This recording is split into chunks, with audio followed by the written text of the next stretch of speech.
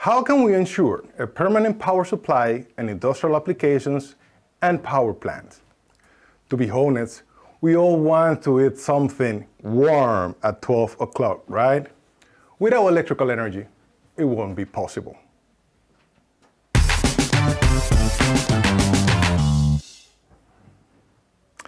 Hello, and welcome back to the world of electrification and automation and the Global Summit 2022.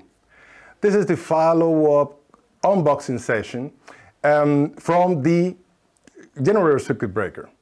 My name is Luis Francisco, and today I have the pleasure to have with me Sebastian Schneider. Sebastian is the Product Lifecycle Manager for Generator and Transformer Protection at Siemens. As you won't be able to ask questions, this is a live session directly to us. So please type them in the Q&A box. At the end of the session, then we'll have a Q&A session to answer your questions.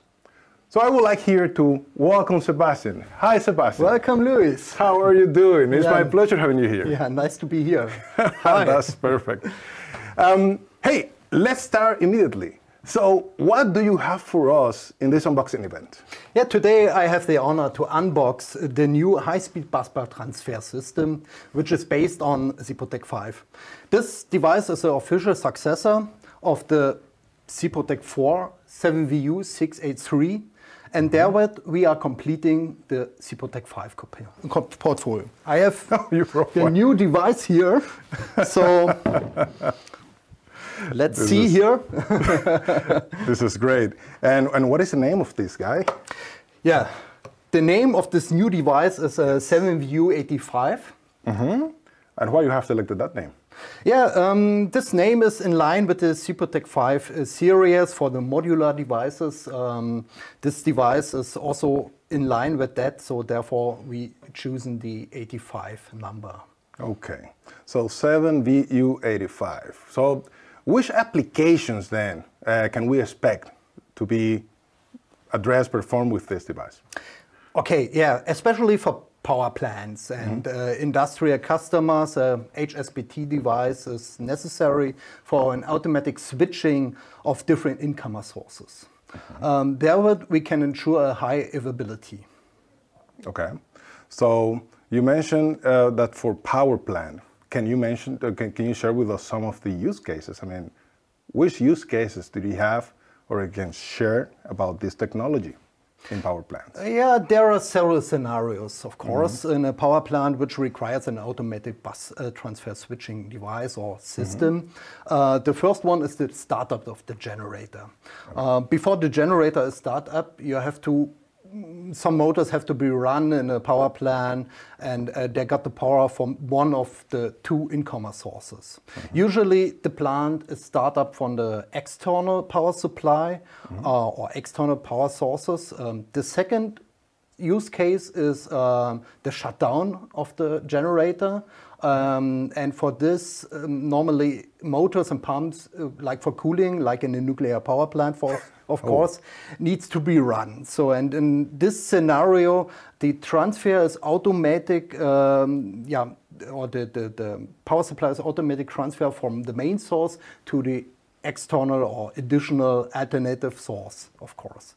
And the third one, for me, I think, as protection engineer, is the important use case is that during a fault in the main source or in the main incomer, we have to switch it automatically to the alternative source that the motors and pumps are running in case of a loss of the main sources. Okay, perfect. I mean, I can imagine that on top of having application to the power plants, I mean, they may exist also applications for the industrial side. So can you share with us some also of those cases? Yeah, why we need this for industry customers. And industry customers have a lot of critical infrastructure, of course. Yeah. Because a power cut will cause a production failure. And in the end, huge losses. So the continuous power supply is very important for most of the industry customers, especially for chemical or for petrochemical industry. We need where we have an interruption of the power supply, this caused financial losses and problems with the production. It can happen hours, if not days, that the process is returned back to a normal operation after an interruption, of course. Yeah, I can imagine. I mean, I was myself working once, you remember that I mentioned that to you once, to the mining industry.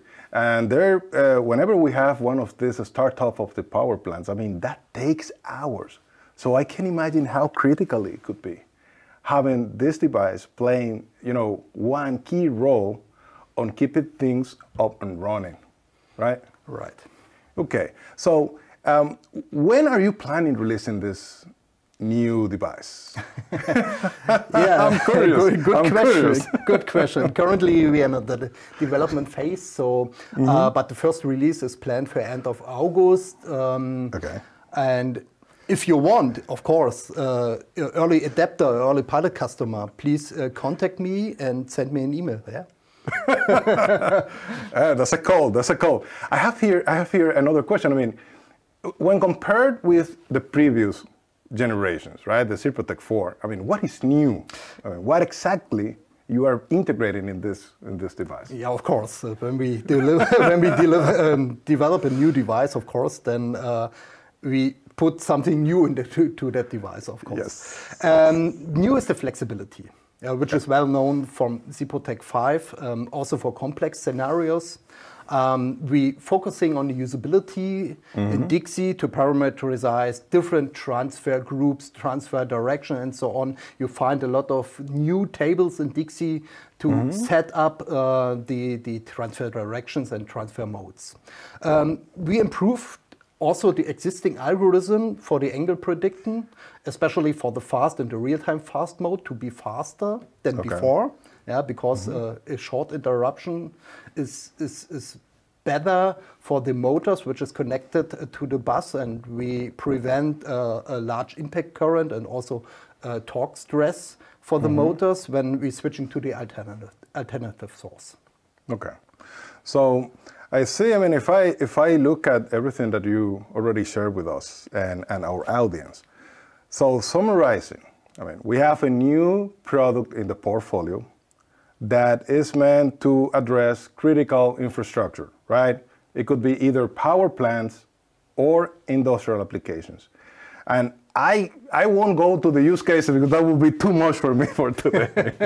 But I would like to ask you, any final thoughts on from your side? Yeah, let me summarize some points. So the 7VU is made to ensure an uninterrupted power supply with different modes. Prevent motors for large impact current, as I told.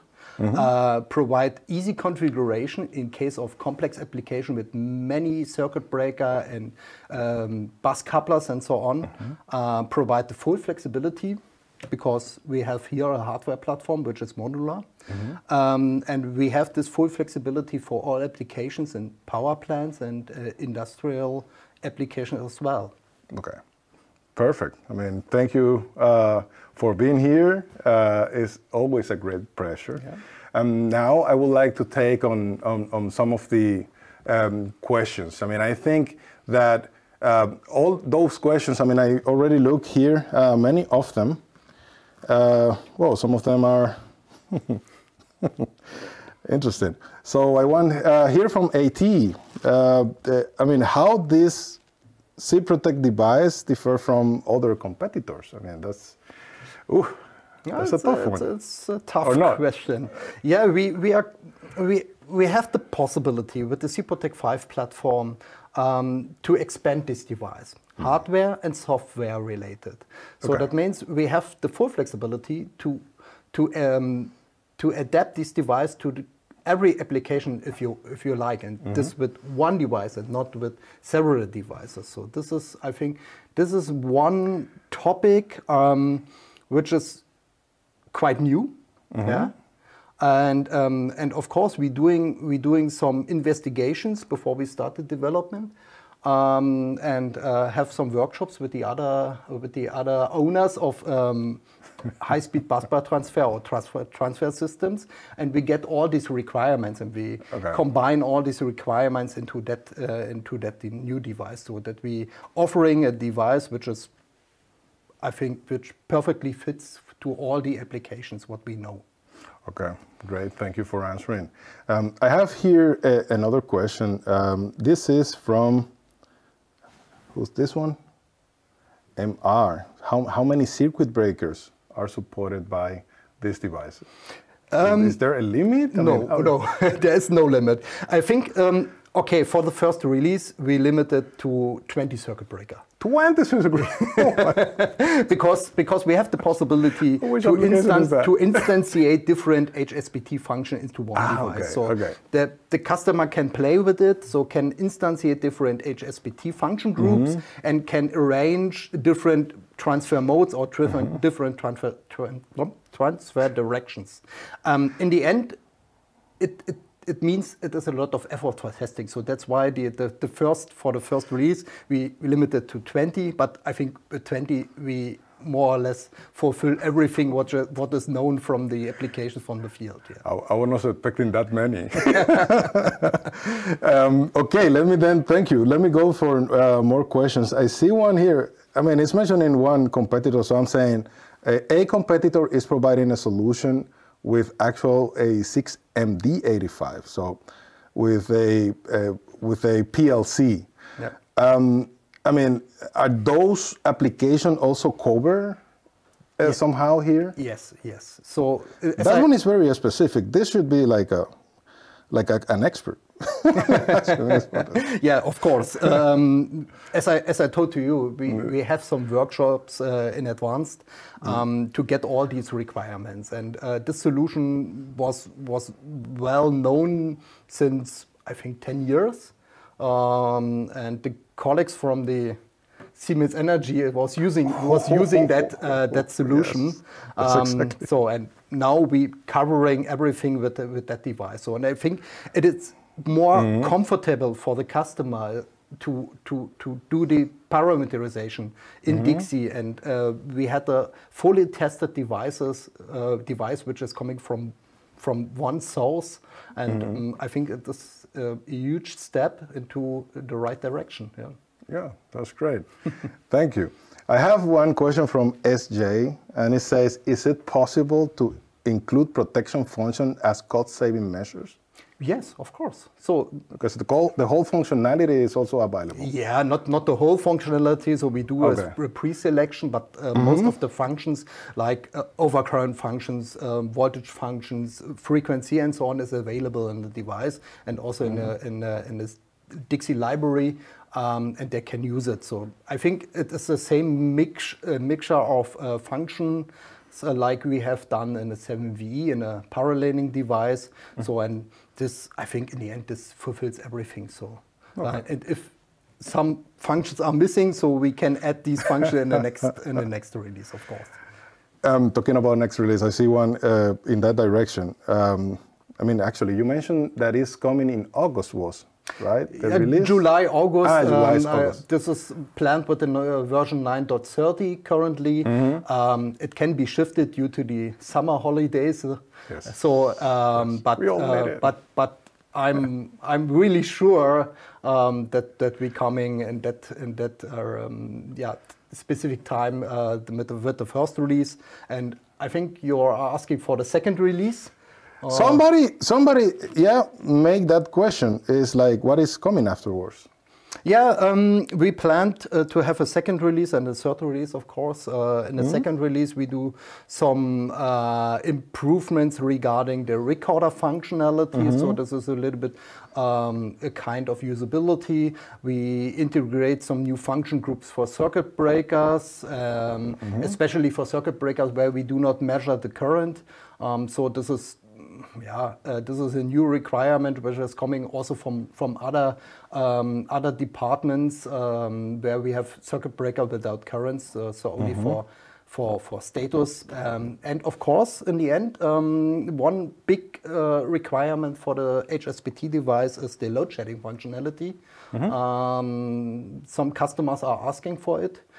They want to check motors or the load on the motor bus before they initiate the trip or the transfer. Okay. I mean, I see here many questions. I'm going to pick another one. There's a question about if we can use it, for example, in hospitals. I would expect that yes. But this one is for the applications that you mentioned. Is what should be the, this one, what is it? Is it possible to have it for double breaker bus arrangement? So 2 Busbar systems. This is SR. Is asking that one. This is possible as well. Okay. So we are quite flexible with the applications, and this is possible with the SIPROTEC 5 platform. Yeah. So you can expand the hardware and also the software in that device. So and therefore we have no limitations. Okay, thank you. It's always a great pleasure having you here. To all of you, thank you for the questions. I mean, there's more questions popping up, but we're gonna stop it here. And your questions will be, of course, answered afterwards. So thank you for your answer, Sebastian. Thank you too. And for those who are looking at this, remember this session is recorded, so it will be available as soon as the session ends. And I would like you also to take the possibility and the opportunity to go to the expert booth in this conference. You can literally talk, just as we're doing right now, you can literally talk directly with the expert for this wide portfolio in the electrification and automation business. So that said, this is all that we have for you today in this unboxing event. Thank you once again, and thank you all of you. Stay safe and healthy. See you soon.